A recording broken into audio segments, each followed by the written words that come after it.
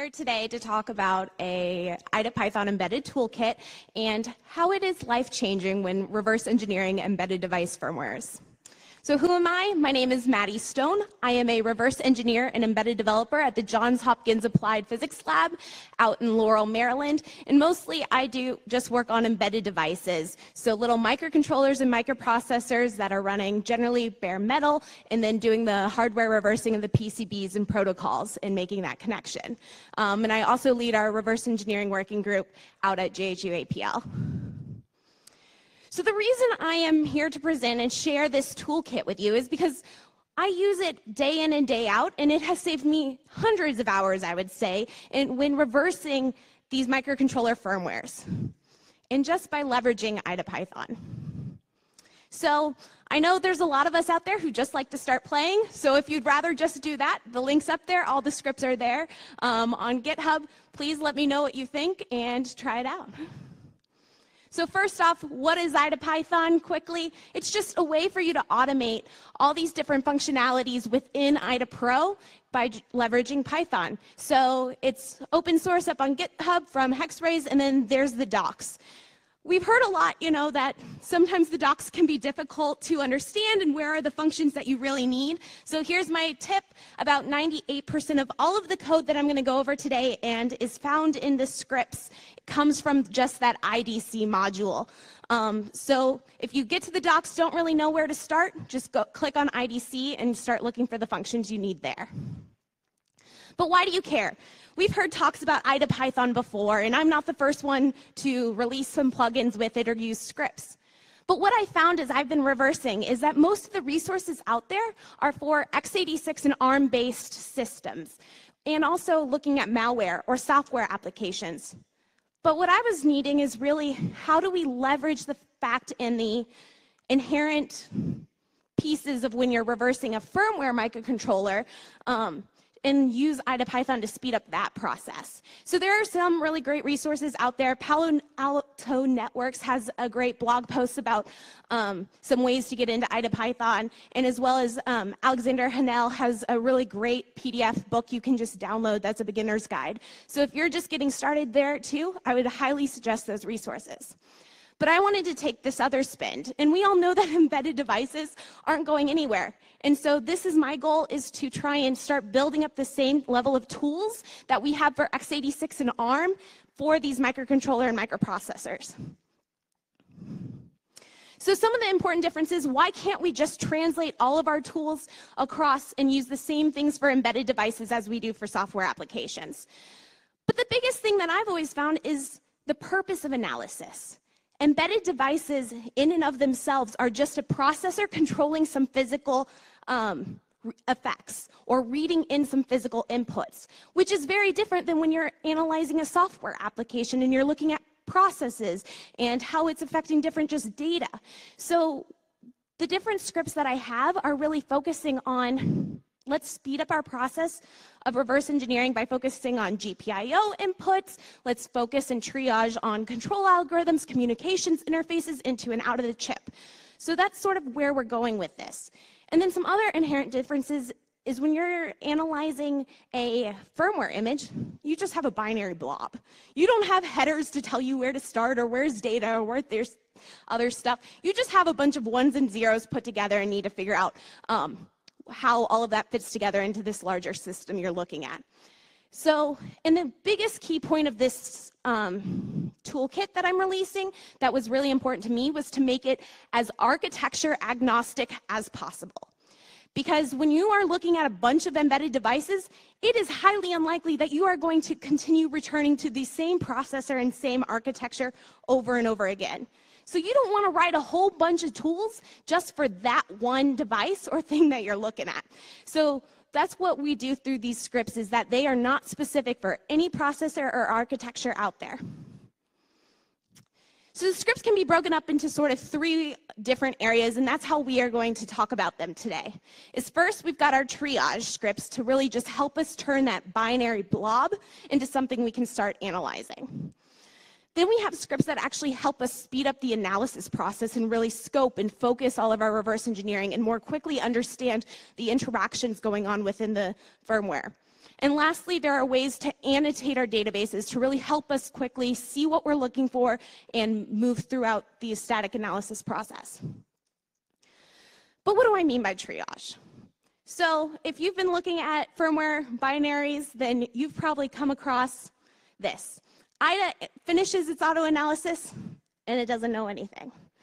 That's an AVR firmware image. But what about MIPS? Same thing. So let's try again with the PIC 18. And this is not anything wrong with the tool or us, it's just we don't have the headers to start in the same way.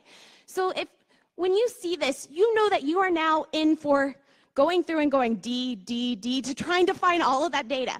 Or maybe going through and doing all of the setting as codes or functions to get your way through. So these triage scripts, super simple, but gives us a lot of return on investment so that we don't have to keep going through and manually identifying the blocks as data, the blocks as code, and hoping that we're finding the end of the functions correctly. So the 3 triage scripts that you'll find within this IDAPython embedded toolkit is the first one, as simple as it sounds, is define data as types. So where that can really come in handy and save you from just doing the monotonous data definitions is that when you look at that hex and quickly see that everything is an offset or maybe it's word level data, you can just put in those addresses and have it all defined for you.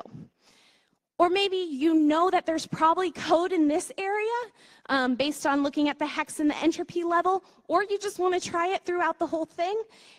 Define code functions will first go through and identify and assign all of the unexplored, the gold in those previous pictures, bytes, as code. It then goes through and tries to, based on your architecture, define each function based on the prologues and epilogues. But I had said that everything was architecture agnostic. So that's where these scripts come into play, is that we're using regular expressions at the minimum level needed for each architecture to really make that more powerful and expandable to all these different processors and things you come across. The last one is still as simple as it sounds of if you do happen to have a block of strings, goes through, looks for a minimum number of characters in a row and assigns all of them as strings throughout the firmware image. But let's look at what this looks like. So here we have our OpMel AVR image I showed you before that IDA attempted to do its auto-analysis on and couldn't find anything. Usually it's just because there hasn't been an entry point set, but you might not know that exactly, or you might not even know if this is a full image that you have in front of you. So you want to try and see what is code, what could possibly be functions and things like that. So we're going to run our define code and function script on it. And what we're just going to do is, if you haven't used IDAPython, you just select the script file, the Python file, and then I'm putting in boundaries based on this end address was just looking at the hex dump and seeing that that's where a bunch of F's started.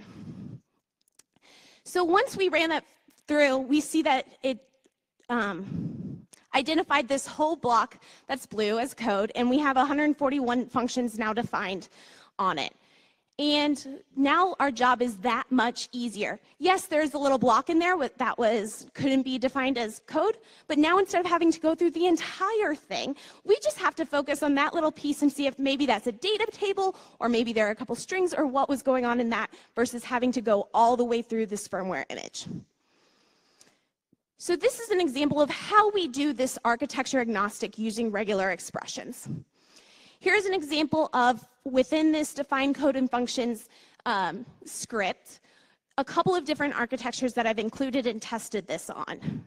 So all we have to do is look at what is generally the first instruction for functions in this architecture or for this processor, and what might be the last instruction there.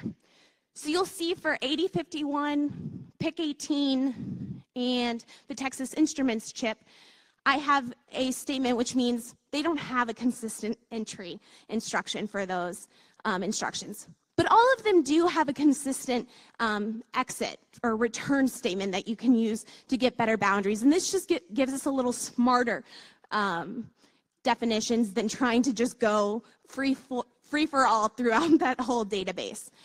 So I know that sometimes people have told me regular expressions might be something they're not as familiar with. There's one page in Python documentation you can go to. It explains it all throughout.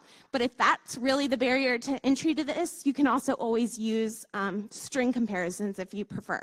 So this is how we really go through each of the scripts to make them that architecture agnostic and useful to us across the board. So if you're getting a whole new processor, a whole new binary image, then all you have to do is add in these couple of lines to each script to figure out and have all of these tools transfer over. So now we move into analysis. We've triaged our binary, we see where code is, we know where our functions are. Now we want to get into what can help us move faster, know where to start looking, things like that. So the first script that's in there is find mem accesses, and it's, once again, as simple as it sounds. All of these are less than 50 lines of code. So I kind of like that return on investment for simple solutions to save a lot of time. But for architectures like 8051, they first move any memory address into a register, and then that register is always used for those accesses. That means you have no data cross-references. You don't see when functions are now corresponding or working with, interacting with memory, and how do you then know what code cares about the same values? So this script goes through whichever for your architecture memory address is used to do the cross accesses, and will create data cross references across for you. And it also prints it out in a file or a CSV format so that you can quickly scope through, search through, figure out who is all talking to the same place, who cares about the same values. The last one in this analysis area is one that I use all the time and I think is one of the most powerful things for me. If you're looking at microcontroller firmwares, you're probably pretty often running into indirect offset memory accesses. So what that is this example on the left, where you just have a register that has a defined value throughout your database, and then all of the memory accesses are offsets from that. We find this a lot in these embedded devices because they're usually writing their code for many different configurations of the device and just use a table to tell you which of the values they actually want to use. But you, again, can't see that. You can't see what code is talking to each other and what values they're using and how that all interacts. So what this script does is it uses the regular expressions just like the other to find all of these indirect offset accesses to that variable that you know. It resolves the address, pulls in the actual value if it's read-only memory so that you can see it right there in front of you, and it also creates bidirectional data pointers. So now you know when everyone cares about this value or 3 different places are writing to this access, and you can analyze that much quicker. So the box on the right shows how this script would go through and display this data to you now. And because we're actually changing in the load instruction, we're changing the operand right there, we can now click on it and go directly to that address as well. So let's see what this looks like in the actual database. So this is a C166 Siemens architecture, which is about an early 90s microcontroller, and it does a lot of these indirect offset accesses. So you can see it at the top here, maybe. There's a couple of them, the loads at the top, and then there's also this add 3 instruction that we're looking for as well. The reason this firmware image was a good candidate for this script was because we were able to look and see that frame pointer, the FP register, was only ever assigned to a value once. So we know that it is setting, it is the pointer to a table, and everything else is an offset from that one value. So then we're going to let this run. And we will see, well, after I select the actual script, we will see that it will change all of those values. We can click, we'll see all the cross-references, and now we can know which code interacts with each other and where they care about the same things. So now we see the values there. We can click on them, do cross-references to and from them, see all the different places.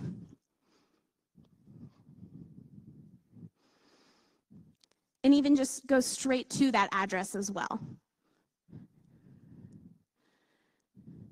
As I scroll trying to find an ad. So there you go. That's where it's, again, a simple solution that provides us a lot of powerful things to more quickly analyze a firmware image. But how do we do this? Where's the IDAPython come into play? This is this is all of the lines that actually have to leverage IDAPython versus regular Python, let's call it. So there's a lot you can do, and I don't want IDAPython to be the barrier to entry to really trying to automate a lot of your processes in IDA.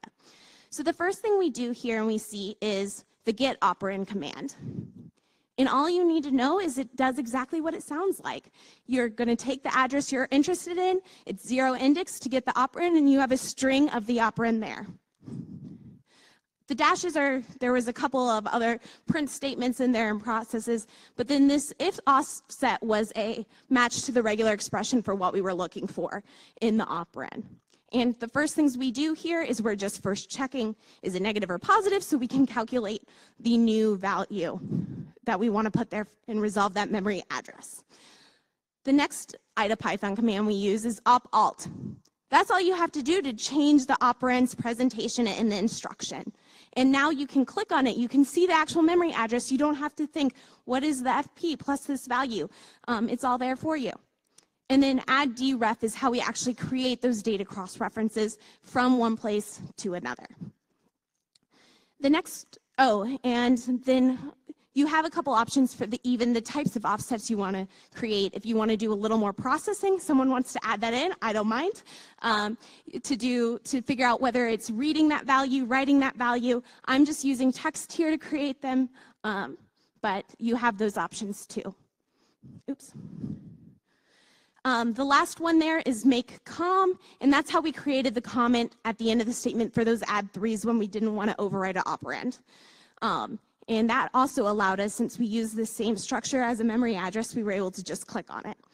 The last statement we use in this script that's IDAPython API is next head, and that will just get you the next instruction or the next function in the database, instead of having to figure out how long was an instruction or something like that and adding to it, you can just go straight to the next one. So that's really how simple this can be to get these powerful tools and really speed up your analysis process. So the last sort of category that we're looking at is annotating our databases to just help scope, triage, different things like that. So the first one out here is something that I use quite a bit, because once again, when we're looking at embedded devices, many times there's a lot of dead code in them, because they're writing the same large image and just putting configuration variables in a double EEPROM or another serial chip for their configuration. So some of those configurations might also be for when they're using peripherals or not. So how do you scope to the code you actually care about? This function goes through and first triages all of the functions that exist to find which ones have 0 cross-references to them. This obviously only works if you're working on an architecture that doesn't do indirect function calls, but for those that don't, it is extremely powerful, like 8051, C166, things like that. So you first go through, you find all those functions without cross-references to them because they have no way to be called. You label them as such, but then you go through again and you continue down the path to find all of the functions that have no way to be called throughout the image. So even following the call tree down multiple times so you know that you're not spending time in code that doesn't actually run.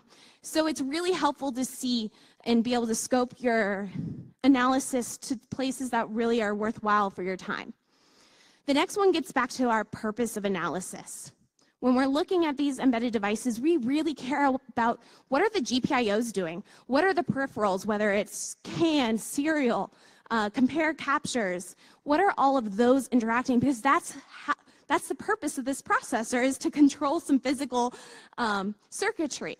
So this script goes through based on a regular expression and can find all of the functions that either read or write or interact with in some way these ports and peripherals that you care about. So again, you're using the regular expressions to understand that these are where my control algorithms live that are going to read in all the values of my circuits or write to them or interfaces and things like that.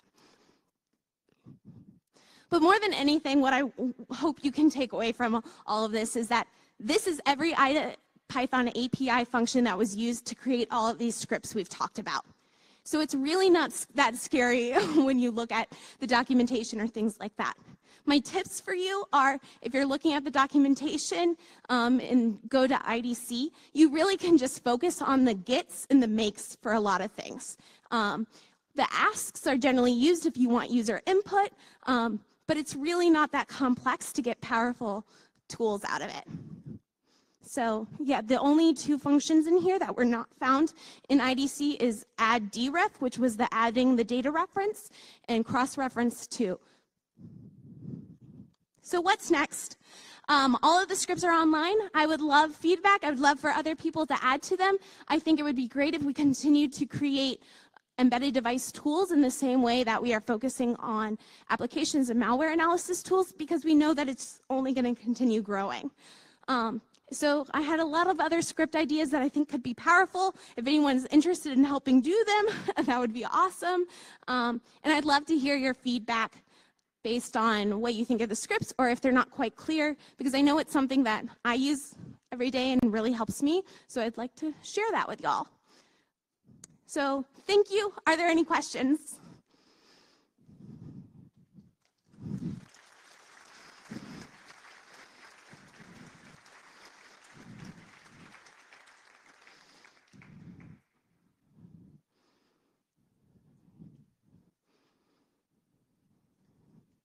Alrighty, thanks y'all.